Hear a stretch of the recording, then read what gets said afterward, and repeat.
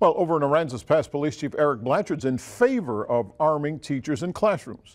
The chief's proposal would mean every teacher and staff member would be armed. They'd have to pass a mental health evaluation, have a valid concealed handgun license, and pass an extensive and intensive training course. Not everyone with the Aransas Pass School Board was in favor of the chief's idea.